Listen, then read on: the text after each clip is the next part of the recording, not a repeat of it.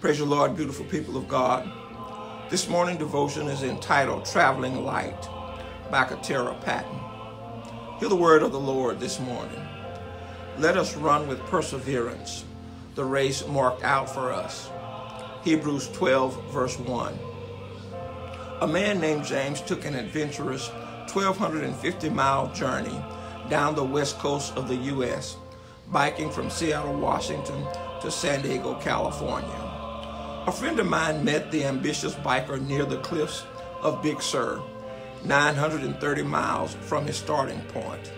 After learning that someone had recently stolen James' camping gear, my friend offered his blanket and sweater, but James refused.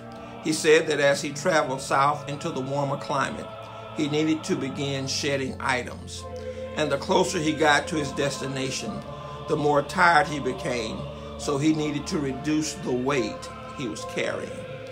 James' realization was smart. It's a reflection of what the writer of Hebrews is saying also. As we continue our journey in life, we need to throw off everything that hinders and the sin that so easily entangles. We need to travel light to press on. As believers in Jesus, running this race requires perseverance. And one of the ways to ensure we can keep going is to be free of the weight of unforgiveness, pettiness, and other sins that would hinder us. Without Jesus' help, we cannot travel light and run this race well.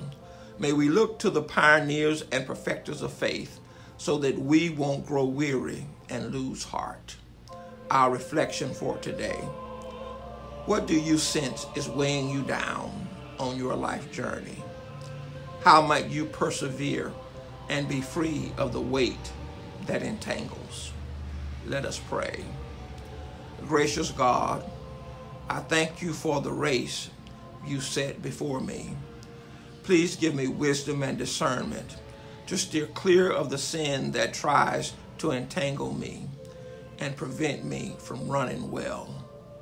Amen. Once again, I'm going to encourage you to subscribe to this channel, and please pass this devotion to 5 new people and encourage them to subscribe as well. God bless you, and you have a great day.